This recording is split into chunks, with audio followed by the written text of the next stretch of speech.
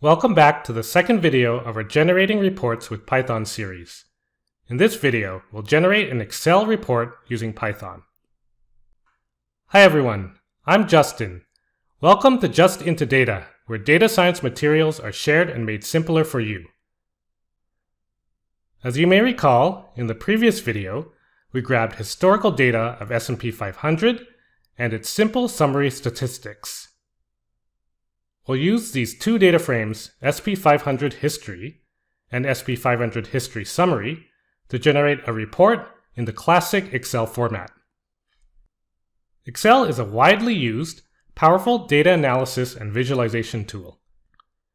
In many scenarios, you may want to store the report within Excel and share it with others.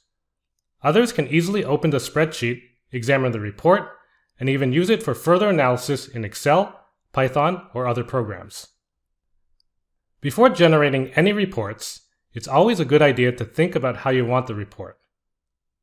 So let's take a look at the final Excel file we'll be building. We want two tabs, or two sheets. One sheet stores the historical data and a line chart showing the two series of close and close 200 moving average. We'll build this line chart directly in Excel instead of Python, since Excel itself is a good data visualization tool. While the other sheet stores a summary statistics table of the historical data. With this final report in mind, we're ready to generate it in Python. Let's get to JupyterLab. I already copied the code to save us time. While there are different tools to save reports as Excel, we'll use a foundation one, the ExcelWriter in pandas. Let's go through the code line by line. Before starting, we import from openpyexcel.chart, line chart, and reference.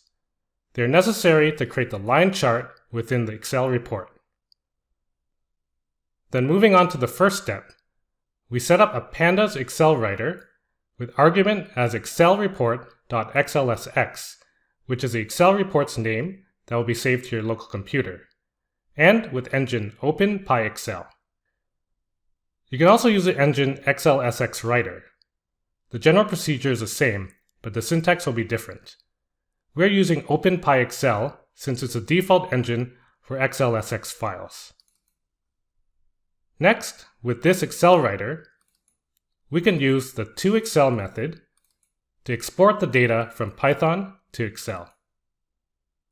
We export data frames SP500 History and SP500 History Summary to two separate sheets with sheet names specified in the arguments.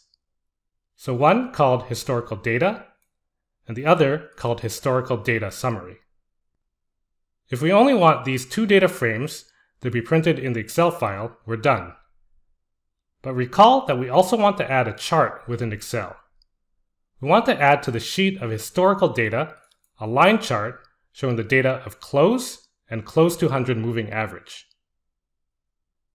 So back to our code. All below is to generate such a line chart. It does look long, but once you write it, it helps to generate your chart automatically. So within this ExcelWriter, as writer's book, we point to the sheet historical data. This is a sheet where we save the historical data of SP500. We call it WS. We'll add chart in this sheet since the chart is based on the historical prices data. Then we grab the maximum row number in the sheet as max row. This will be used to reference the data within the Excel sheet to plot the chart. Next, we create two variables, value close and values close MA. They are to reference within the worksheet of WS the range of the two series of data on the line chart.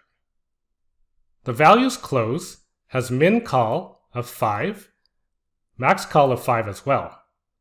This is because if we zoom in on the final Excel report, we can see that the data is on the 1, 2, 3, 4, 5th column. And if we want to include this title, close, we should include it from the first row of the data. So back to the code. Such series has a min row of 1 and max row equal to the variable max row we've created earlier. This reference should work even if we refresh the historical data. Because a series will always stay on the 5th column, start from the 1st row, with the maximum row number changing according to the new data. Similarly, we set up the reference range to the close moving average data. It's on column 7, from the 1st row to the maximum row. Next, we also want to reference the date data, since a line chart will have the date as the x-axis. Let's zoom in on the Excel sheet to find where the date column is. The date column is stored on the 1st column in the Excel sheet. The 1st row stores a title of date, then the data starts from the 2nd row to the maximum row. Back to the notebook. You can see this dates reference has both min call and max call as 1, min row of 2, and max row as a maximum row number. We set the min row to be 2, so we didn't include the 1st row, since we want to use our own title. Great! We've referenced the ranges of the data within the line chart. Now we can set up the line chart. We create a chart as line chart, then add data of close and close MA according to the ranges above. We also set the argument of titles from data as true. This will take the 1st row of the references as a title on the chart, which are close and close 200 MA. Besides the data of chart, we can use set categories as a range of the date column to set the dates as the x-axis. These few lines of code are to format the date to display on the line chart. The format will be month-year. The major time unit is days, and the title of the x-axis is date. Now we already have the basic line chart set up. Let's also touch up the chart to make it better. We can add a title of close prices of S&P 500 to the chart. We can also grab the chart series with index of 1, which is a close moving average series, and change its style to dash. Finally, we can add the chart to the cell of G12 on the worksheet. That's all. Let's do a quick recap of the code before running it. We first set up an ExcelWriter with Open PyExcel engine.